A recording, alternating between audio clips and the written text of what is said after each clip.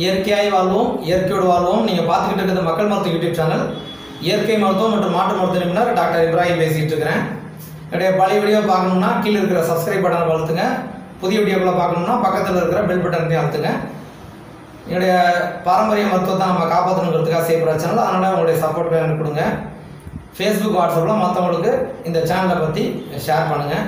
இப்போ நம்ம பார்க்குற விஷயம் என்னென்னா, ஒரு சீப்பு பற்றி, சீப்பில் என்ன பெரிய மருத்துவ குணம் இருக்குது அப்படின்னு யோசிக்கலாம். ஏன்னா பல வருடங்களாகவே, ஏறக்குறைய ஒரு 50 வருடங்களாகவே ஏறக்குறைய எல்லாருமே பிளாஸ்டிக்கில் சீப்பு வச்சுருக்குறோம்.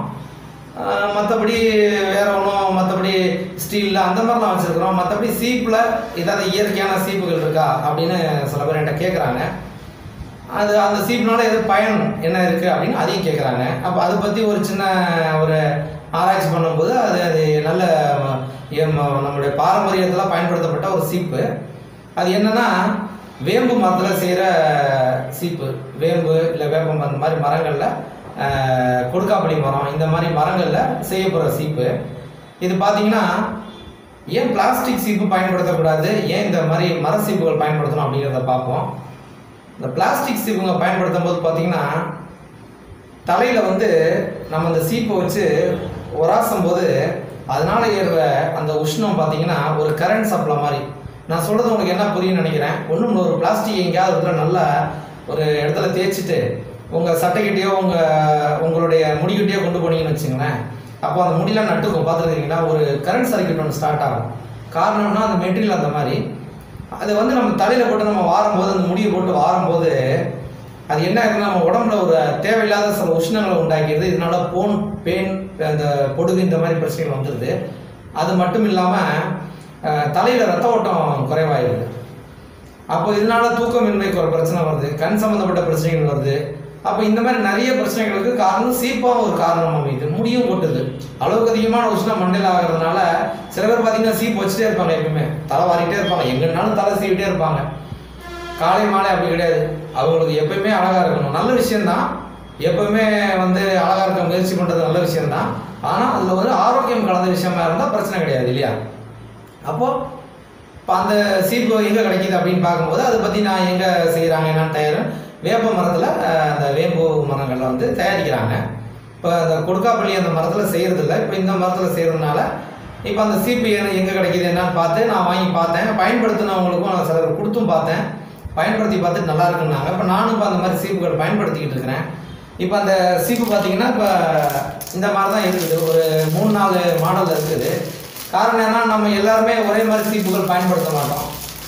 அது குழந்தைங்களுக்கு ஒரு மாதிரி பிடிக்கும், பெரியவங்களுக்கு ஒரு மாதிரி பிடிக்கும். அந்த பெண்கள் வயசு பொண்ணுங்க ஒரு மாதிரி பயன்படுத்துவாங்க.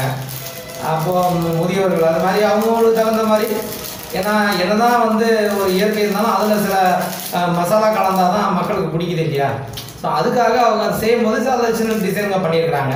உதாரணமாக இது கல்லூரி பெண்களுக்கெல்லாம் பிடிச்ச மாதிரி, அடல்ட்ஸ் லேடிஸுங்களுக்கு அந்த மாதிரி பிடிச்ச மாதிரி ஒரு ஸ்டைலு. இது பெரியவங்களுக்கு இந்த மாதிரி ஸ்டைலில் பண்ணியிருக்கிறாங்க இது. அப்போ இந்த மாதிரி ஒரு சீப்பு. அப்புறம் குழந்தைங்களுக்கு சின்னதாக ஒரு புடி வச்ச மாதிரி சீப்பு. இதெல்லாமே பார்த்திங்கன்னா இயற்கையான சீப்புகள் தான்.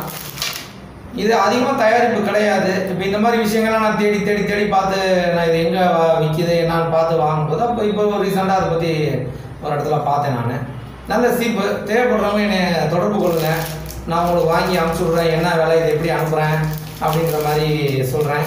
அது இந்த 4 மாடல் இருக்குது இப்போதைக்கு. இதில் எது இருக்குது முன்ன பின்ன அப்படிங்கும்போது நான் அது தகுந்த மாதிரி அனுப்புவேன். வாங்குறவங்க ஒரு 3 சீப்பு 4 சீப்பாக வாங்கினீங்கன்னா கொரியர் காசுலாம் சேர்ந்து வரும்போது உங்களுக்கு சீப்போட விலை குறைவாக தெரியும்.